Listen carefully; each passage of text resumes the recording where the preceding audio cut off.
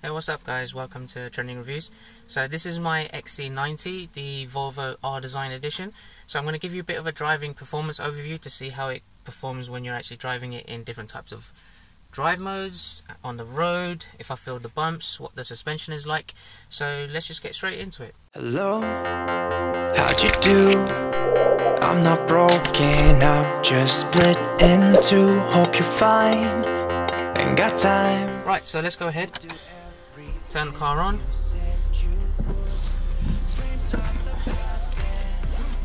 And let's start making a move. So just to start off, the car itself is a 2-litre diesel.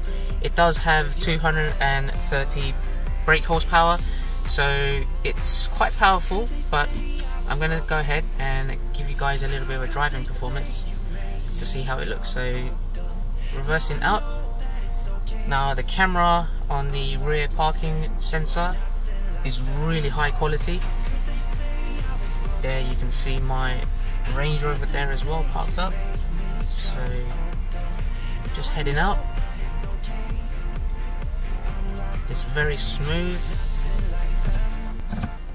Right, so putting it into drive. Nice smooth acceleration. So when I'm driving an automatic car, it doesn't really, you don't expect it to give you any sort of jerking when you're driving. I've driven automatic cars before in the past where they've just basically, on changing gears automatically itself, it does give a little bit of a jerk, but this one seems to be okay, very smooth. On the roads I'm not really feeling any bumps or anything like that. One thing I really like about this is the fuel efficiency on this car as well. So you get about 45 miles per gallon, provided that you're driving on eco mode. I will be covering a little bit on the different drive modes on this car as well. So I'm just heading out to fill up the fuel, put some more diesel in here, and we'll test out the acceleration.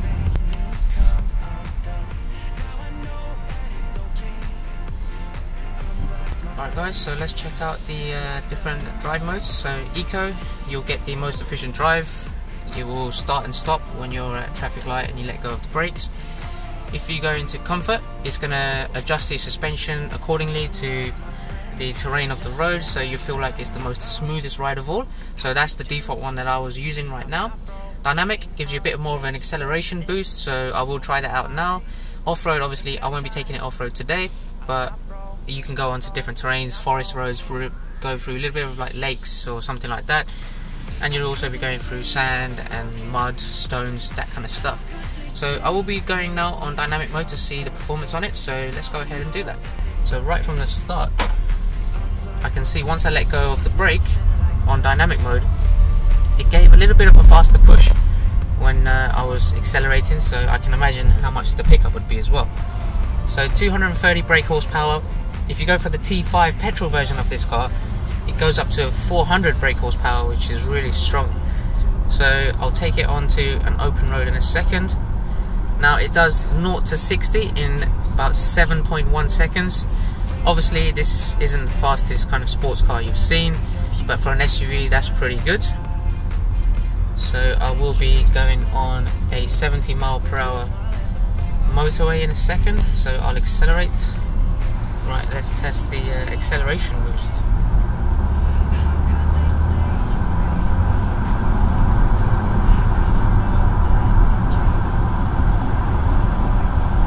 So I've got about 25 mile per hour faster in about 3 seconds.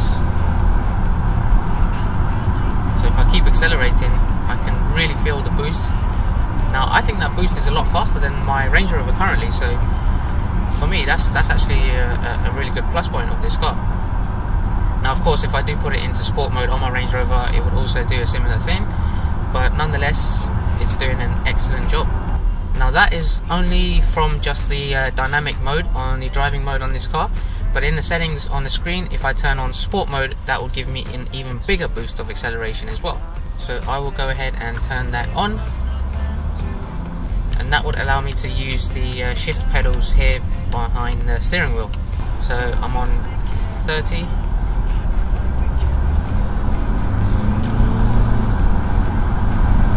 boosting,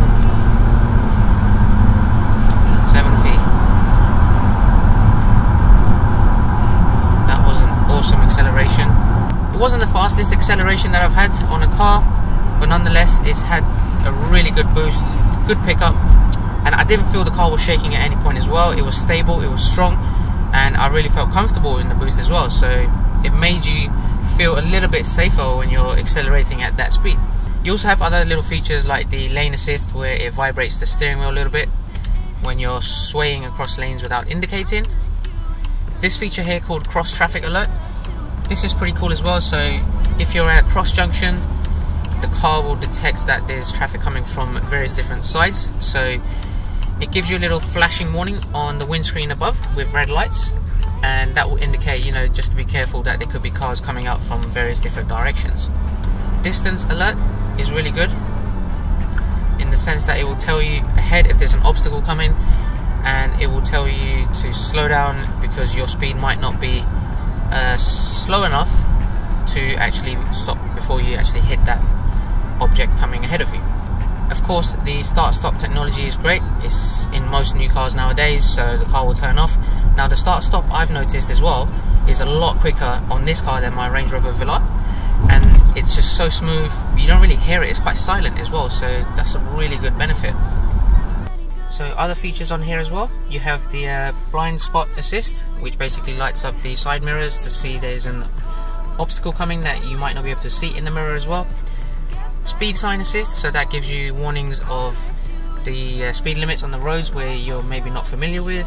Cornering lights is also good, so obviously this is an SUV, and because of the height of the car, the size of the car, you might not be able to see maybe where the pavement cuts off, or if there's an obstacle in the road, maybe there's an animal that's trying to cross. So this gives you lights just to indicate that there's something there that you might hit and you want to avoid damaging your tires or your bumper or something like that. And so that really covers all of the features on the driving. So from my point of view, I think this car is really smooth. For me, it's the perfect family car. It's got tons of space. The comfort you get when you're driving, especially on long road trips you go on with kids and so on, I think it's just going to be so much better than maybe having a smaller car which has the same sort of features. So I think the size of this car, the weight of this car plays a lot in its comfortability when you're driving. Performance wise, it's got really good smooth pickups. Going over potholes, speed bumps, I feel it a lot less than actually in my other car. So the Velar that I have, it does detect, and you do feel a little bit more on the speed bumps. Here you feel a lot less, so the suspension is a lot better as well. So that's pretty much it, guys. For me, I would give this driving experience on the XC90 a strong 9 out of 10. There's a lot of reviews out there online which have said similar things. So for me, it's been a great experience. I hope you guys have found that a little bit useful as well. So if you have any questions that you'd like to know, then do drop a comment below. Otherwise, I hope you subscribe, I hope you like the video, and I will catch you guys at the next one. Take care.